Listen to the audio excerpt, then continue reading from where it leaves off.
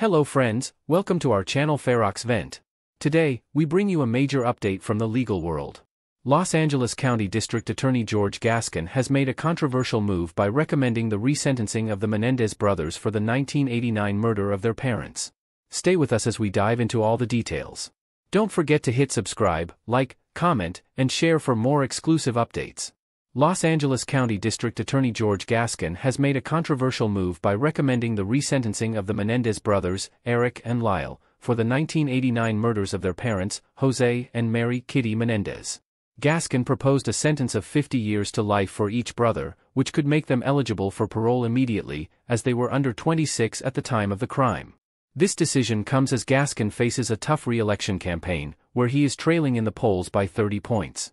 Critics argue that this move is politically motivated, with criminal defense attorney David Gelman calling it a Hail Mary attempt to sway voters. Gelman expressed concern, saying, "They're eligible for parole, and he's going to make sure that happens. It is a terrible day for the criminal justice system." The Menendez brothers were sentenced to life in prison in 1996 for the brutal killings, which prosecutors claimed were motivated by money.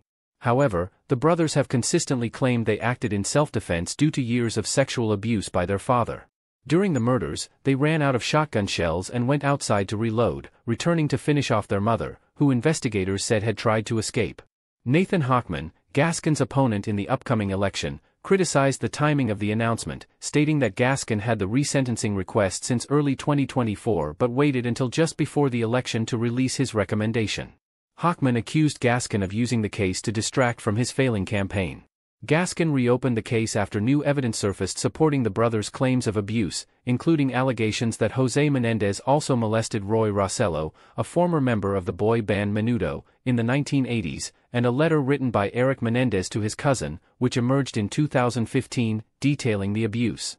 The Menendez brothers' case remains highly controversial, with many questioning whether this new development is a step towards justice or a political maneuver by Gascon to save his career. Thank you for watching this video. Please like, comment, share and subscribe. And don't forget to hit on bell icon.